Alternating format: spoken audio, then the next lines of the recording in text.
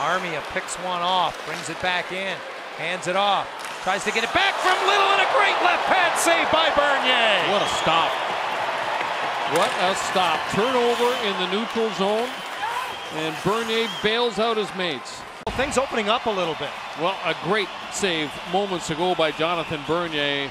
Armia had half a net, could not get that puck over the left leg pad. That's a big-time stop. And then Jared Bowen, the forecheck, gets it back to Hampus Lindholm. That was Nate Thompson, the cutter. And his little redirect did not miss by much.